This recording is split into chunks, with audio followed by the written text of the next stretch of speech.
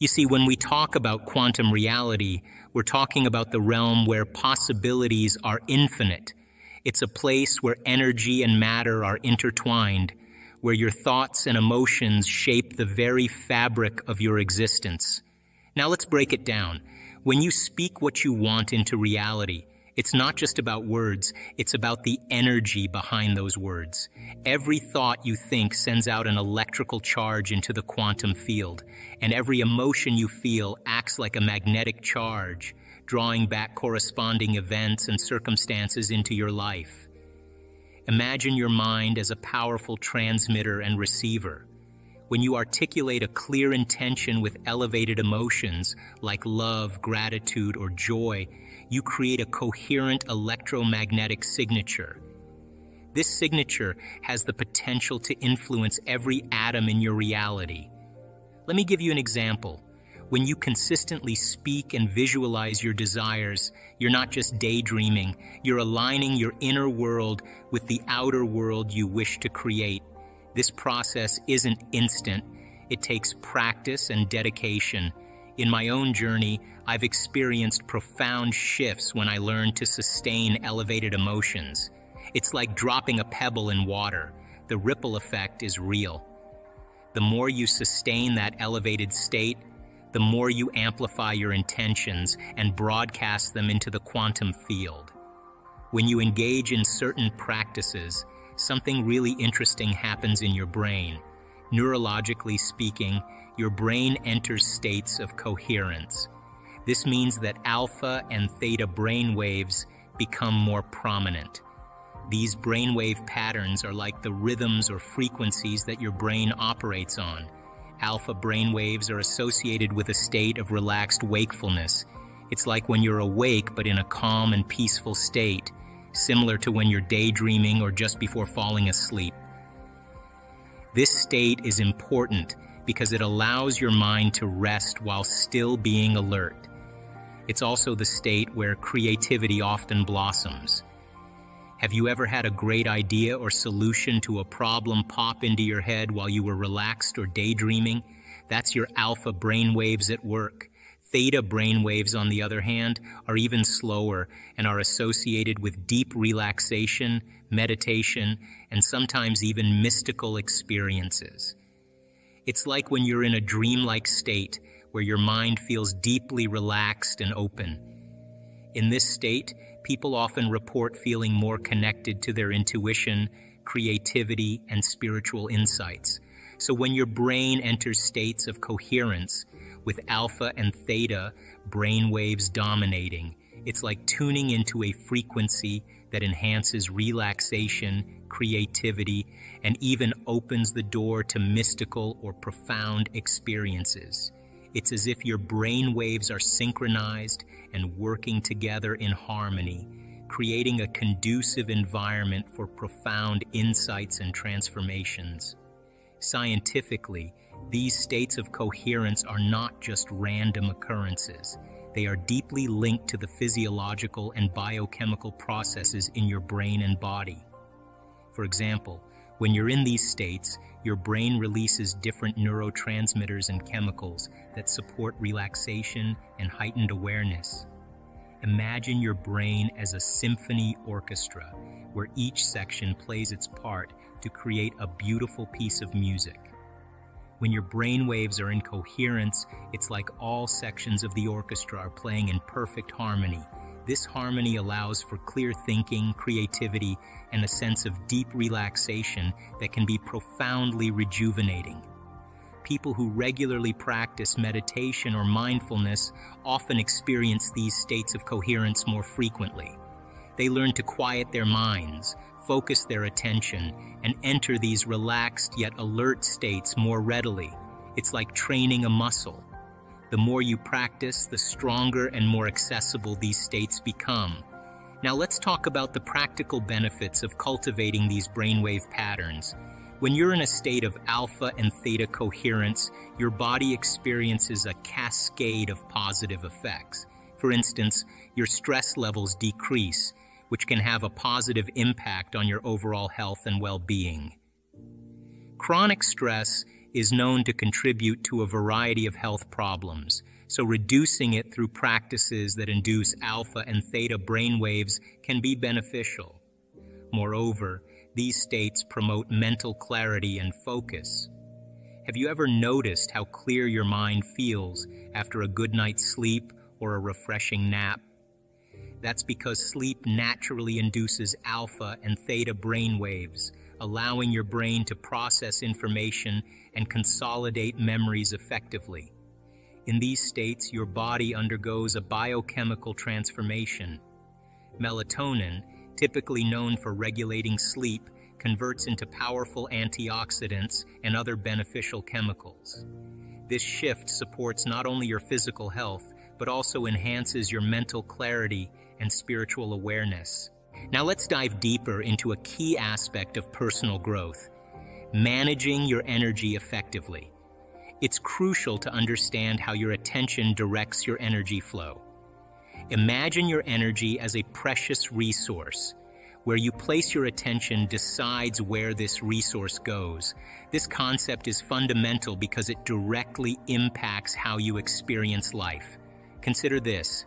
If you find yourself dwelling on past grievances, replaying old hurts or mistakes in your mind, you're essentially sending your energy into a time that no longer exists. This drains your vitality and keeps you stuck in negative emotions. Similarly, if you're constantly worrying about the future, what might happen, what could go wrong, you're diverting your energy away from the present moment. This creates anxiety and robs you of the ability to fully engage with what's happening right now. The present moment is where life unfolds. It's the only moment that truly exists. When you're fully present, you're able to experience life in its richness and entirety. You notice the beauty around you, connect deeply with others, and respond to challenges with clarity and calmness. This is why learning to manage your energy by focusing on the present moment is so powerful. Think of it like this: your attention acts like a spotlight. Whatever you shine it on becomes illuminated and magnified in your experience. If you shine it on the past or future, you miss out on what's happening right in front of you. It's like trying to drive a car while constantly looking in the rearview mirror or staring at the road miles ahead. You'll likely miss the turns and obstacles in your immediate path. Managing your energy effectively means cultivating awareness of where your attention is directed. It's about noticing when your mind starts to wander into the past or future and gently guiding it back to the present moment. This practice requires mindfulness, being aware of your thoughts, emotions, and sensations without judgment.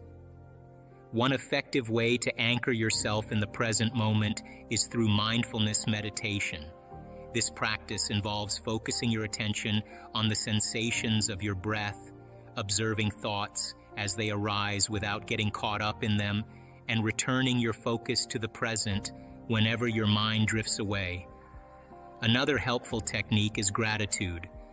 When you express gratitude for the present moment, acknowledging the good things happening right now, you shift your energy towards positivity and abundance. This simple practice not only enhances your mood, but also reinforces your connection to the present. It's important to acknowledge that managing your energy isn't about ignoring the past or neglecting future planning. Reflecting on the past can provide valuable lessons, and preparing for the future is essential for setting goals and making informed decisions. However, dwelling excessively on the past or worrying excessively about the future drains your energy and diminishes your ability to act effectively in the present. Moreover, when you're fully present, you're more attuned to your intuition and inner wisdom. Have you ever had a gut feeling or a hunch about something that turned out to be right? That's your intuitive guidance system at work. When you quiet the mental chatter and tune into the present moment, you create space for these insights to emerge. Practicing presence also strengthens your relationships. When you're fully engaged with someone, listening attentively, empathizing with their feelings and responding authentically, you deepen your connection. People appreciate being heard and understood, and this fosters trust and mutual respect. To create a new reality, you must anchor yourself in the present. This is where your power lies. By cultivating mindfulness and practicing meditation, you strengthen your ability to shape your destiny consciously. Gratitude is like a magic key that opens the door to a more abundant and fulfilling life. When you take a moment to express gratitude, you're doing much more than just saying thank you. You're actively shifting your mindset and energy towards positivity and abundance. Imagine your mind and emotions as a radio station broadcasting signals into the universe. When you're stuck in a mindset of scarcity, focusing on what you lack or what's going wrong, you're essentially tuning your station to a low-frequency channel. This low-frequency signal attracts more of the same into your life. It's like a cycle where negativity begets more negativity. Now let's flip that script. Gratitude acts as a powerful tool to change the channel. When you consciously practice gratitude, you're elevating your vibrational frequency. In simple terms, you're sending out positive vibes that resonate at a higher level in the universe's frequency spectrum. Think of it this way: expressing gratitude is like turning up the dial on your radio station to a higher frequency. You start broadcasting positivity, appreciation, and abundance. And just like tuning into a different radio station, this higher frequency attracts more positive experiences, people, and opportunities into your life. Scientifically speaking, gratitude has a profound impact on your brain and body. When you feel thankful, your brain releases feel-good neurotransmitters like dopamine and serotonin. These chemicals not only make you feel happier in the moment, but also contribute to your overall sense of well-being and satisfaction with life. Moreover, gratitude shifts your focus from what's lacking in your life to what's already present and positive. It cultivates a mindset of abundance where you begin to notice and appreciate the blessings, big and small, that surround you every day. This shift in perspective can be transformative. Imagine waking up each day with a sense of gratitude for the simple joys: a warm cup of coffee, the sunrise, a kind word from a friend. By acknowledging and appreciating these moments, you're training your brain to seek out more reasons to be grateful. It's like planting seeds of positivity that grow into a garden of abundance. Practicing gratitude doesn't require grand gestures or monumental achievements. It starts with small, daily actions. You can keep a gratitude journal where you write down 3 things you're grateful for each day. This simple practice helps to anchor your mind in positivity and trains your brain to scan the environment for reasons to be thankful. I often encourage my students to engage in daily rituals that support this mindset. Whether it's morning meditation, visualization exercises, or gratitude journaling, these practices reinforce your intentions and keep you aligned with your goals. Transformation goes beyond simply achieving external success. It's a profound journey of becoming the best version of yourself. It involves rewiring your brain and body to embody the qualities and experiences you deeply desire. When we talk about transformation, we're talking about more than just reaching goals or accomplishing tasks. It's about a fundamental shift in how you think, feel, and act in the world. Imagine yourself like a caterpillar transforming into a butterfly. It's a complete metamorphosis where you emerge with new strengths, insights, and capacities. At the heart of transformation is the idea of growth and evolution. It's a process where you consciously choose to let go of old patterns and limitations that no longer serve you. This can be challenging because it often requires stepping outside of your comfort zone and facing fears or uncertainties. However, it's through these challenges that you expand your potential and discover new possibilities. One of the key aspects of transformation is rewiring your brain. Our brains are incredibly adaptable, and they have the capacity to change throughout our lives. This concept is known as neuroplasticity. By consistently practicing new ways of thinking and behaving, you can create new neural pathways in your brain. These pathways support the development of positive habits, perspectives, and behaviors that align with your goals and aspirations. For example, if you've always struggled with self-confidence, you can actively work on rewiring your brain to cultivate self-assurance and belief in your abilities. This might involve challenging negative self-talk, practicing affirmations, and taking actions that build your confidence over time. As you reinforce these positive patterns, they become more automatic, making it easier for you to embody the qualities of self-assurance and resilience. Transformation also involves rewiring your body. Our bodies are interconnected with our minds, emotions, and energetic systems. When you engage in practices like mindfulness, meditation, yoga, or physical exercise, you're not only strengthening your body, but also creating coherence between your physical and mental states.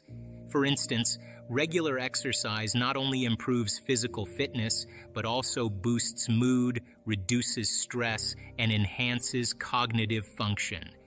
These benefits contribute to an overall sense of well-being and vitality, supporting your journey of personal transformation. Moreover, transformation is about aligning your inner self with your outer experiences. It's about living authentically and in alignment with your values, passions, and purpose. When your inner beliefs and aspirations are in harmony with your actions and choices, you experience greater fulfillment and satisfaction in life. As you embark on your transformational journey, it's important to cultivate self-awareness and mindfulness. Pay attention to your thoughts, emotions, and behaviors without judgment. Notice what triggers negative patterns or limiting beliefs, and consciously choose to respond in ways that support your growth and evolution. When you speak what you want into reality, you're not just speaking to the universe, you're speaking to yourself. You're affirming your potential and reprogramming your subconscious mind to support your highest aspirations. So this journey is about more than manifesting material possessions. It's about creating a life filled with joy, fulfillment, and meaningful connections. It's about aligning your inner truth with your outer reality. Now, if you trust that you can go a little further, then all of those thoughts are just thoughts in your head that you have to create coherence around. So if you stopped and you said, I am going to master this moment, forget about going anywhere, doing anything, following instructions. I'm just going to work with my body to get it back into the present moment and continue to unfold back into possibility. Here's my question. If you turn that battleship around even slightly by executing a will that's greater than that program, and you are in hot pursuit of your own freedom, and your brain and your personality is beating you up, I've had those moments. And you know what? It's David and Goliath. It has always seemed bigger than me because I've given it so much of my attention and so much of my energy. It is bigger than me. But when I no longer pay attention to it, just like not giving my power to it, now I can settle myself back into the present moment, and it's just the thought. And I examine that thought, I look at it, and I become very familiar and conscious of it. And then my brain will say, well, what about this? You did this wrong. It's too late. Give up. And then I address that thought. Now here's my question. 45 minutes of doing battle with your personality and continuously choosing love and unfolding deeper into it.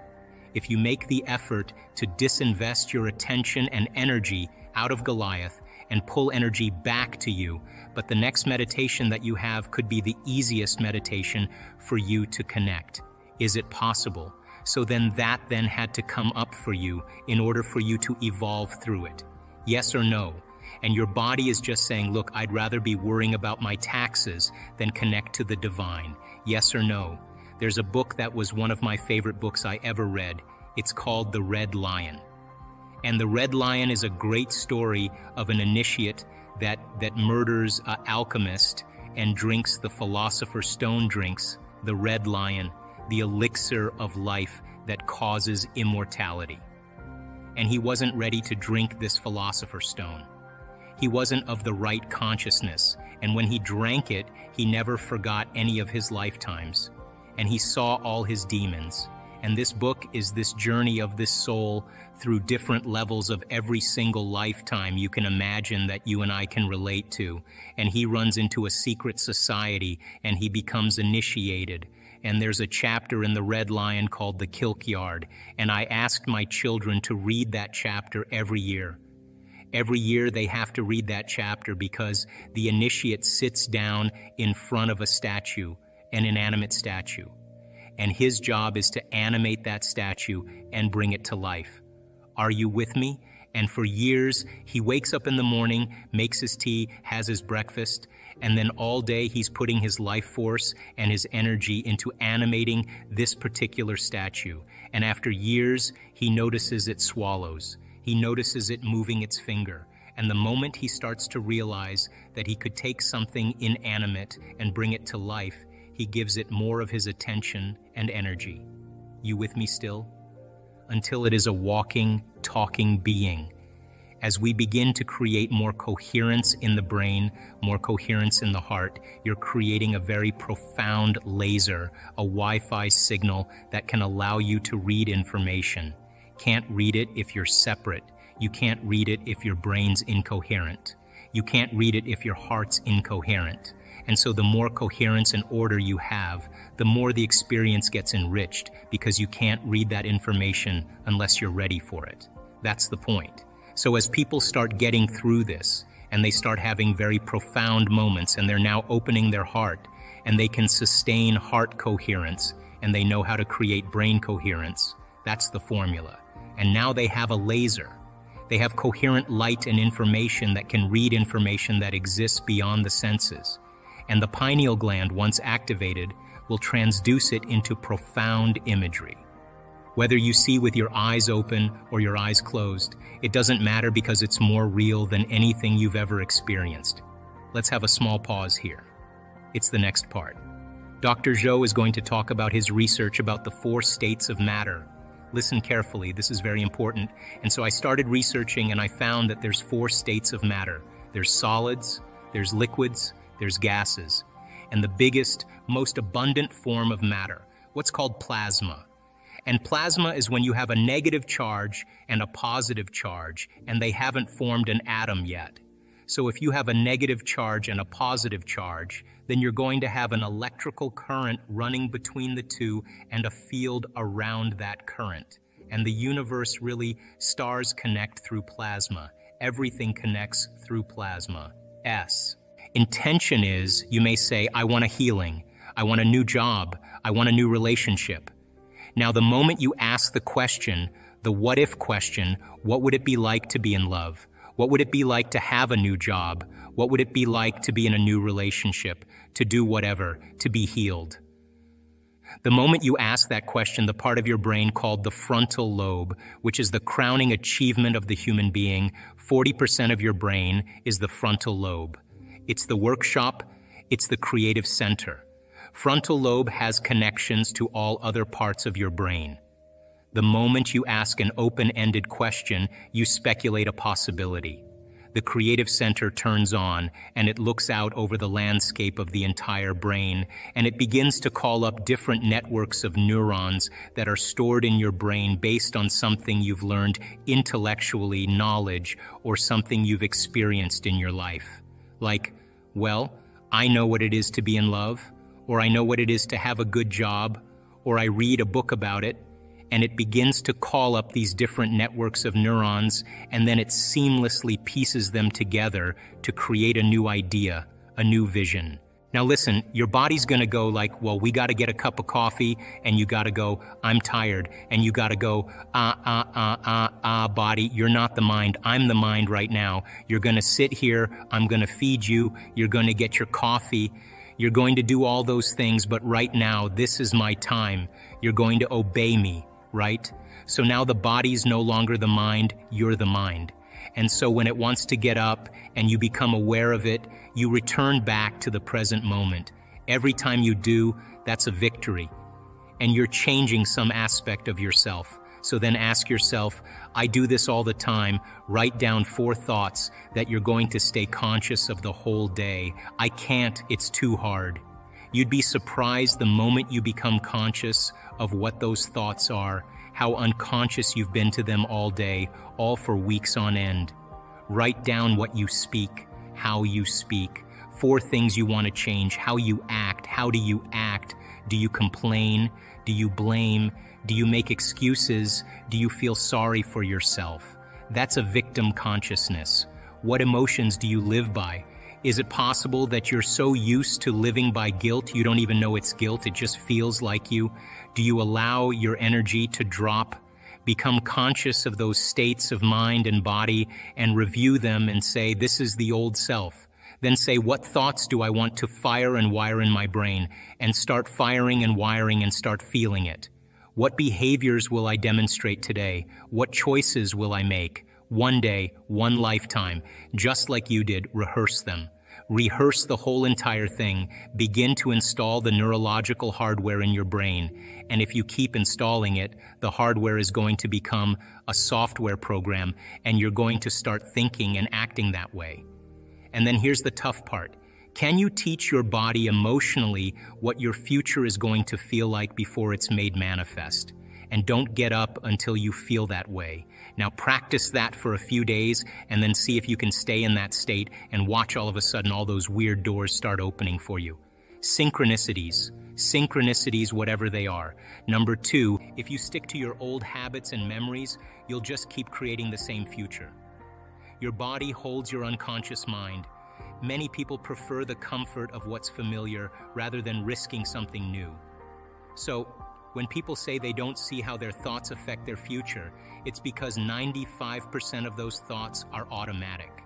You don't even realize you're having them. The first step to change is to start noticing what you're thinking and then changing it. When you begin to observe your thoughts, you're no longer just a part of the program. You are now aware and observing yourself. This shift is crucial. Once you're aware, you need to stay conscious and avoid slipping back into old patterns. It requires a lot of awareness and energy. If you don't raise your energy levels, you'll fall back into old habits. As you become more aware of these automatic thoughts, you'll catch them more often. Research shows you can even start sensing thoughts before they fully form. The key is to regularly experience feelings like gratitude, wholeness, abundance, and freedom. If you do this every day, you'll start to feel like your desired future has already happened, rather than waiting for it to arrive. When you're connected to the past, you're always searching for the future. But when you embody the future you want, you change your energy. No one changes until their energy changes, and changing your energy changes your life. You'll start to feel like your future is already here. By maintaining this new mindset and emotional state throughout the day, regardless of external circumstances, you'll start to notice unexpected opportunities and coincidences appearing in your life. When people ask me why I meditate every morning, I say it's because if I can overcome my old self in the morning, the rest of the day is easier. Mastering yourself means mastering your life. During meditation, the default chatter in your brain, called the default mode network, shuts off not just during the session but for the rest of the day. This helps you stay focused and trust yourself more. As you practice creating harmony between your brain and heart, you'll believe in a future you can't yet see or experience. Your brain will start to act as if your goals have already been achieved, making it easier to reach them. Repeatedly visualizing and experiencing this future helps rewire your brain to align with your goals. Eventually, this new way of thinking becomes a habit. You'll start acting happier because you've installed new neural pathways. When you face challenges and push through, you'll become more kind, loving, patient, and present.